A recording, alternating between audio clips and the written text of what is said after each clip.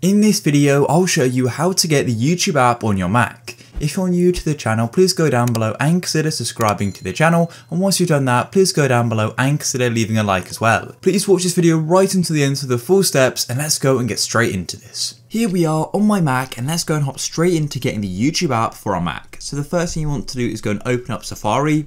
So Safari is just the default browser on your Mac, so you can go and search for it up here, or just click it in your dock. Then once you've opened up Safari, all you need to do is go to youtube.com, just go to YouTube just like so, and here we are. So once you've arrived on YouTube, let's go and set up this app. So the YouTube app on a Mac is essentially a way to get directly to YouTube with a button on your desktop or your dock. So let's go and add this. So all you want to do is go and move your page down just like so. So drag it down just like this. And all you want to do is place your mouse over the URL bar where it says youtube.com. And all you want to do is click and then drag just like so. And as you can see, it says YouTube. I'll zoom in on that. And then all you need to do is let go just like so. And it's going to take a moment. And there it is. As you can see, it says YouTube and Weblog. And you're probably thinking, where is the YouTube logo? Well, I'm about to show you that. And then I'll quickly show you how you can go and use the app and what it looks like.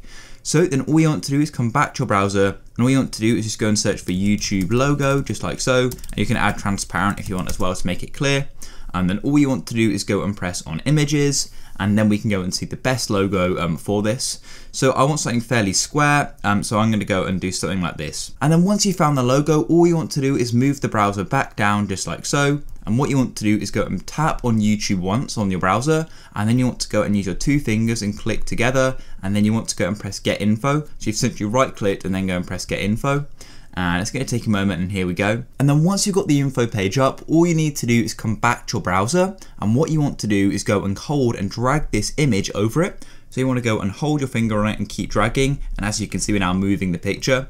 And what you need to go and do is put it right in the top left where it says YouTube and Weblog, just where I'm putting it. And as you can see, we get this green plus. I'm just going to go and drop it, and there we go. And then it's going to go and update it, and we've literally gone and got the YouTube app just like so, and then we can go and close everything just like so, and there it is. And you can also go and add it to your dock if you like, and when you go and double click on it, this is what happens. You'll then get directly taken to YouTube. It's honestly a great sort of app to have, and it creates a great shortcut, and it saves you a lot of time, and of course you can go and repeat this for other apps you use the whole time as well. If you found this video useful, please go down below and consider subscribing to the channel. Leave a like for more. Peace.